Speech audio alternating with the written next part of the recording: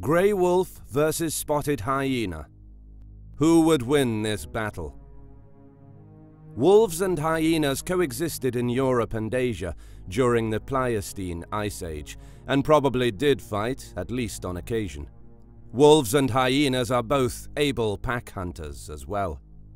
The former regularly take down bison and moose, the latter deal with Cape buffalo, zebra, and wildebeest.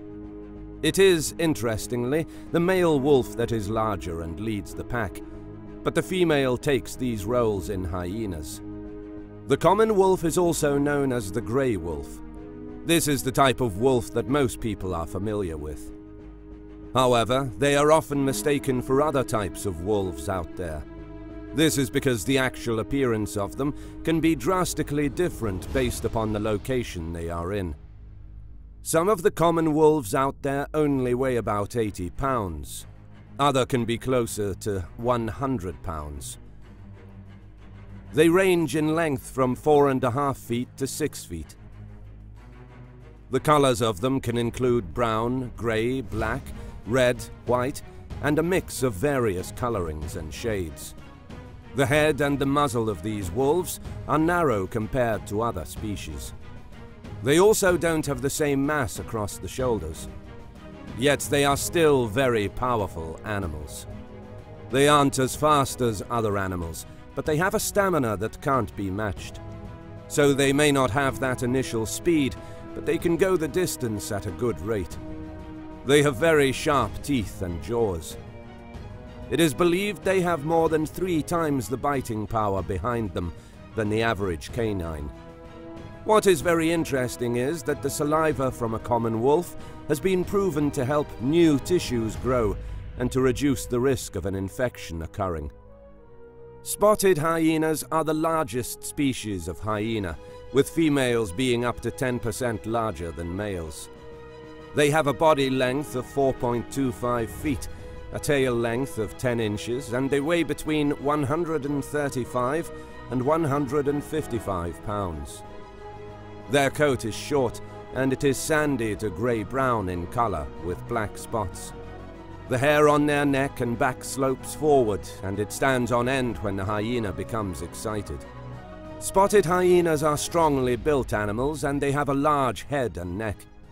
Their ears are short and rounded, and they have extremely strong jaws. Their front legs are longer than their hind, which gives their back a sloping appearance. Their feet have 4 toes with broad toe pads and non-retractable claws. Females are difficult to distinguish from males due to them having enlarged sexual organs. They are often displayed in meeting ceremonies to reinforce social bonds and hierarchies.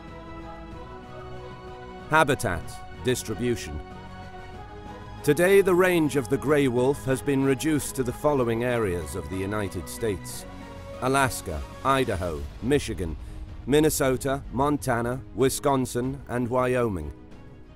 Grey wolves can also be found in Alaska, Canada, as well as Russia, and a few Eastern European countries. Historically, grey wolves have the largest range of any land mammal, other than people. Grey wolves have lived in all habitats in the Northern Hemisphere, except for tropical forest. Grey wolves tend to occupy forests, tundra, and grassy plains, as well as deserts and mountains. Spotted hyenas are found on the prey-rich savannas of Africa. Their social structure is female-dominated, and they live in clans containing 5 to 80 members. When young males reach adulthood, they usually leave their maternal clan, but young females stay with the clan they were born into. They share a communal den and latrine, and they occupy a territory of 15 to 390 square miles. They defend their territory using calls, scent marking, and boundary patrols. Diet. Grey wolves are carnivores. Their natural diet is solely meat, and they often prey on animals larger than they are, including deer, moose, caribou, elk, bison, and muskoxen, as well as small animals such as beaver, hares, and other smaller rodents. Most experts believe that the common wolf helps to bring order and balance to the ecosystems that they are a part of. They are very opportunistic when it comes to what they feed upon. What is interesting is that they usually won't attack prey that stands still, yet they can surround it for hours or day at a time. Should the animal run, that is when the common wolves will chase it and try to take it down. Spotted hyenas feed on a variety of prey, and they are powerful hunters. If they are hunting alone, they will prey upon smaller animals such as birds, hares, foxes, jackals, fish, snake, and carrion. Usually they will split into hunting groups containing 2 to 5 individuals, and together they will hunt medium to large hoofed animals such as zebra, wildebeest, Thompson's gazelle, Grant's gazelle, topi, waterbuck, eland, impala, and hartebeest. Spotted hyenas and lions prey upon the same animals, and they occasionally end up in confrontations that can lead to the group of hyenas killing a lion. To supplement their diet, spotted hyenas will also eat fruit, eggs, and invertebrates. Reproduction. There is a long mating season for the common wolf. It can last from January through April. The male alpha leader of the pack will mate with the beta female. However, he may also mate with other females in the pack. This is different than other species of wolves, where he will only mate with the beta. Generally, each litter will have from 4 to 6 pups. However, it is possible for her to have many more than that. Mating for this species is polygynous. Males do a bowing display for attracting females before mating. Breeding takes place at any time of the year, at intervals of 11 and 21 months. The milk of a spotted hyena is very rich, and cubs can last for a few days between feeds, unlike wild dogs and lions. Females have the sole responsibility for bringing up the cubs. They reach maturity at the age of 2 to 3 years.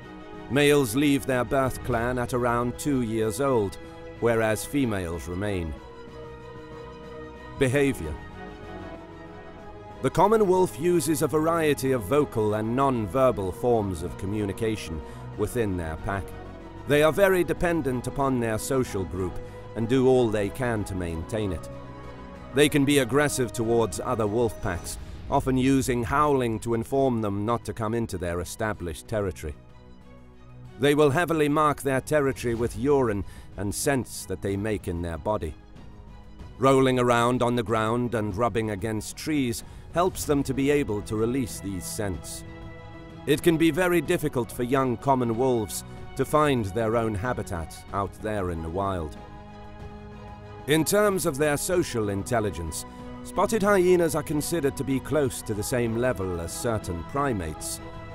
They have excellent night vision, being mostly nocturnal, hunting at night and sleeping or staying near their den in the daytime.